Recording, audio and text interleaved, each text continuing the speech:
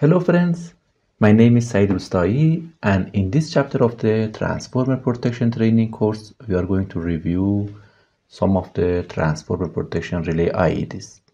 The first protection relay IEDs which we are going to review is RET 670, ABB RET 670. First, we are going to review the hardware structure. As we can see here, it requires single phase IN. Yes, here we can see single phase IN connected from the start side connected to a test record or substation automation system, or we can assign these signals to the LEDs. Start phase 1, start phase 2, and start phase 3, and also OR gate between these three starts. As mentioned, there was a sign here which shows that this signal is mandatory and we have to connect this signal.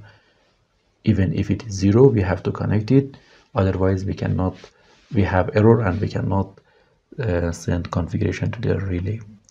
Okay, the next inputs is for the side 2. Here we can see channel 4, channel 5, and channel 6 for the common signal, for common start signal, and also black harmonic. As here we can see all of the harmonic, black harmonic is 0, and in the outputs also we have these values.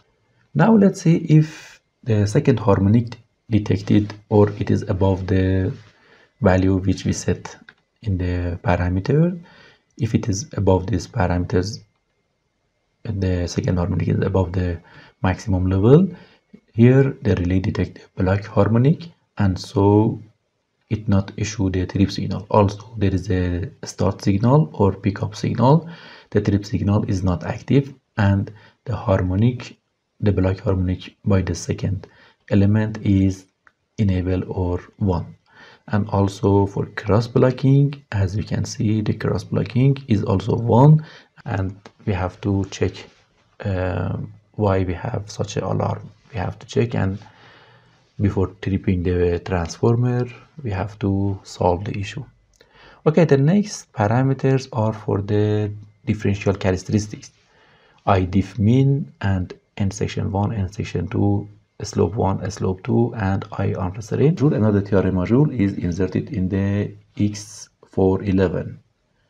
This also is the same, 9 current channel and 3 voltage channel.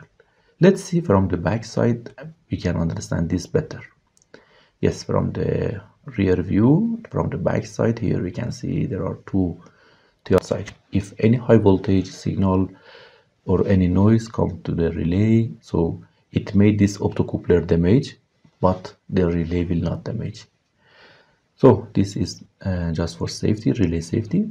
Here we can see the input and outputs, this combination of the input and outputs, and here GSM module for type synchronization. We can connect the GPS